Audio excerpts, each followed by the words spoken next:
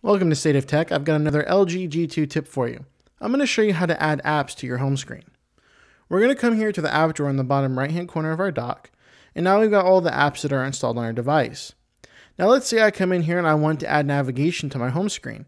I'm going to tap and hold on the icon until I get these home screen previews where I can drag it out here. And you see how if I go to the edge of the screen, it's going to scroll through all of my home screens, and then I can choose one to put it down here in. So once I found an area I want to put it in, I'll just go ahead and let go, and it's going to add that icon to my home screen so I can have quick access to it whenever I need to. And if I'd like to switch screens from here, I'll just tap and hold on the icon again, and then I'll go ahead and move it to the next screen I'd like to put it on, and then let go, and it's going to add it to that screen.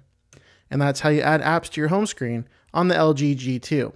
And for more LG G2 tips, be sure and visit stateoftech.net.